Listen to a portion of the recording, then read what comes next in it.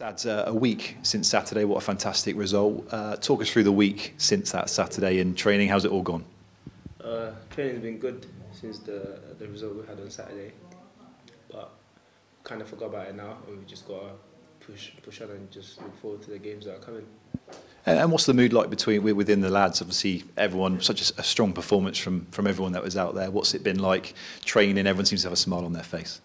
I think, well, it's been the same. It's been the same. Training is always good, and every week everyone comes in and just puts in 100%. And I think the result on Saturday just showed our hard work that we've been putting in throughout the whole season. And we just got to keep on just keep training the same and just putting in performances. And talk us through your individual performance on Saturday. Probably many are calling one of the best you've had so far this season. How did you sum up your performance on Saturday? I think it was good.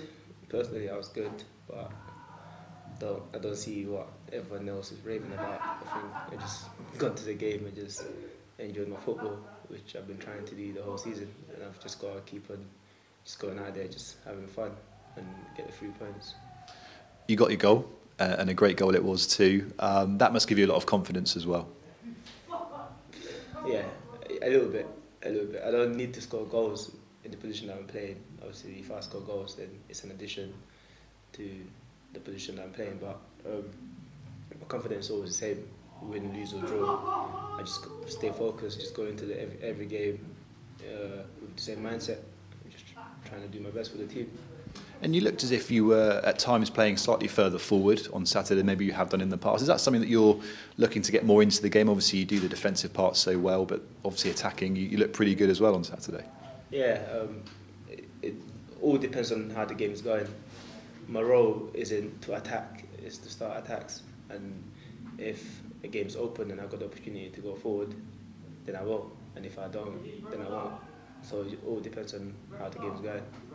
And Walsall on Saturday, a side that we've played twice already, obviously not quite got the results you wanted. What sort of test are you expecting on Saturday from a side in form?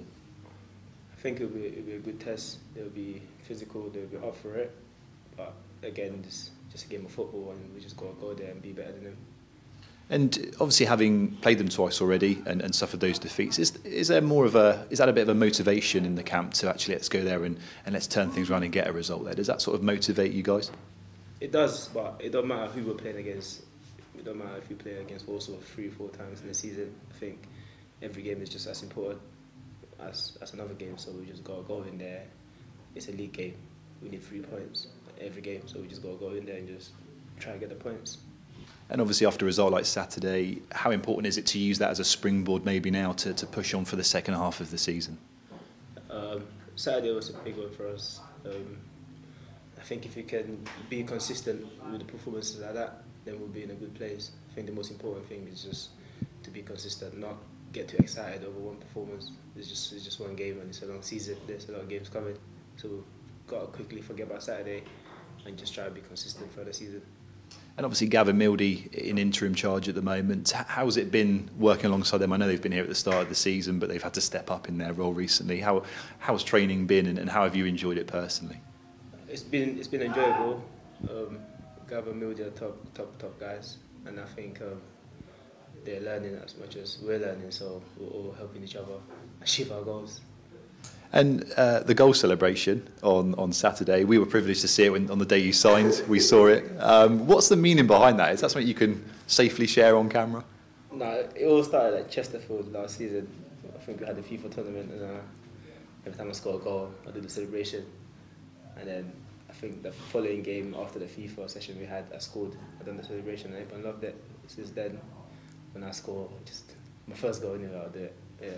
And obviously Marcel joined in after the goal. We've got it on video. We've got Huts in the room doing it as we speak about it. Has it been something that you've got the other lads involved in as well? Nah, it was a secret. I've got another one in case I score again, but no one ever knows what I'm going to do until I do it. And just finally, I know your main focus is on Swindon Town, but obviously African Nations Cup qualifier starting in March. Is there a little element in your mind thinking, actually, if I keep performing the way I am, there's a chance that potentially, Gambia's there, there's a chance for me to feature there potentially? Yeah. I think the African Cup for an African country it's a big one, and it's my childhood dream to play for Gambia. And if the opportunity comes, I've got to think about, obviously, the qualifiers is going to come in the important part of the season.